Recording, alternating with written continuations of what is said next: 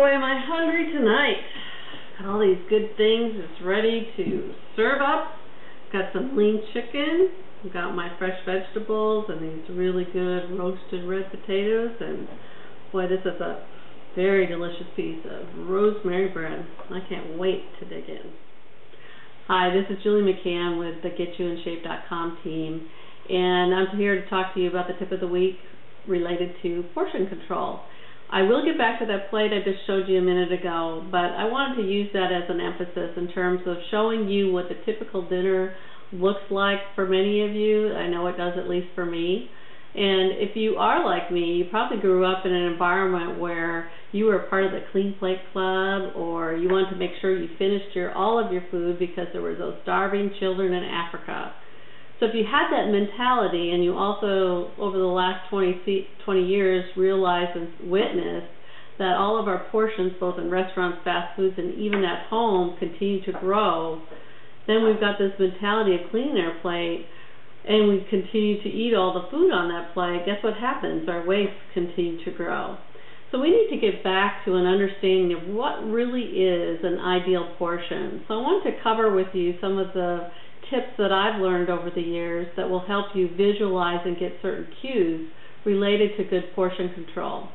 One of those you can use as a baseball. If you visualize a baseball, that's about 1 cup, and that really is what you want to use for visualization for how much cereal you should eat in the morning, or maybe even a cup of pasta. Another good cue is a tennis ball, slightly smaller than that baseball, and that represents roughly 2/3 cup. This is a good example of size potato, yes, potato, that you should eat, and also maybe a dinner roll. Another good cue is a hockey puck, all sports related so far. That's a good muffin or biscuit. That's about what you want to look for in terms of size and thickness there. Then if you look at this golf ball, that represents roughly 2 tablespoons. And that is maybe a serving of hummus, or if you put 2 of those together, maybe a serving of hot cereal.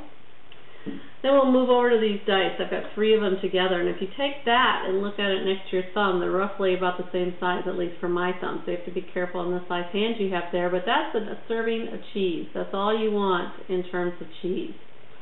Then look at this deck of cards, about the same size as my palm here. So either one of those cues can tell you about how much you need for chicken, turkey, or your other lean meats. Then this CDE, that is probably a good example for this type of slices of chicken you want on your sandwich, or turkey, or other lean meats. You want maybe 2, 3, 4 of these at max, or even a pancake in the morning. You don't want a pancake much bigger than that. So look for these visual cues, and they'll really help you today in starting to manage your health, your weight, and just taking these simple steps on your plate today. Okay, now let's revisit that plate that we showed you earlier. First of all, let's look at the plate itself. Right now, this plate measures about 11 inches in diameter. The typical plate 20 years ago was 9 to 9.5 inches in diameter. But if you are using a plate this size, one thing you can do is visualize its sections and put it into 3 sections. The biggest section and half of the plate should be your vegetables, all those nice green, colorful vegetables, yellow, greens, reds. And on the 2 smaller sections, you want to put your lean meats and then your healthy carbohydrates like whole grain pastas and things like that. So let me show you what I did to my plate. First of all, I downsized it. I think Cynthia talked about this last week in downsizing plates in her snack tip. What I've done here now is created a very full plate with some of the same things, but I substituted those starchy potatoes for a more healthy vegetable choice. I've got some roasted summer squash and zucchini and sun-dried tomatoes over a bed of whole grain pasta, whole wheat pasta. I've also kept my crisp, fresh vegetables over here. I could have a small dinner roll if I chose, and make that whole wheat. And what I've done is cut that chicken breast in half, and now it more measures equally to this deck of cards. I took some consideration into the fact that this is a very thick piece of chicken.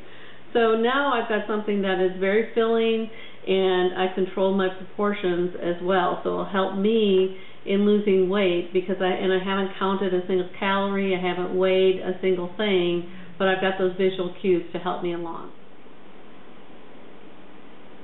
The last thing I want to touch on with you today, now that I've given you all these cues to help you control your portions at home and really even at a restaurant, now you've got these visual aids, you can think about what they serve you and make a decision whether or not you need to put a portion of that into a to-go box right away, or better yet, split it with somebody. But what about those times when you are thirsty, for instance, and you just want to grab a soda and think, oh, I need to grab something healthier than that? So turn to 100% apple juice, good choice. And this bottle seems reasonable in terms of a can of soda, but in reality this is a 2-serving bottle, so you really need to pay close attention to your labels on something like that. And then we've got those almonds that Cynthia talked about last week, and she recommended about 1/4 of a cup. Well, what really is 1/4 of a cup? I pour that into my hand and it fits nicely. If I'm just grabbing a bunch of almonds, I know it's about a palm of my hand. Or I count them out, and it's somewhere between 20 and 25 almonds. That's a good serving. And then the last thing I want to touch on with you is wine. Every one of us, now and then, I shouldn't say every one of us, but many of us, like to enjoy a glass of wine from time to time. And one thing that you need to be aware of is there's so many size glasses that people serve you in or restaurants serve you in, and all of them, when they serve you, look like about the same amount of wine. This is a glass, this is a glass. All of them are glasses. When in reality, if you look at the smaller one on the end, it is the only one that represents what a serving of wine truly is, somewhere between 3 and 4 ounces. The rest of them are almost 1.5 times that amount. So you really need to be aware and careful of those liquid portions as well as some of the solid things. That's it for now. Read the article. Hope you have a great day and have benefited from this information. Feel free to share it with your friends.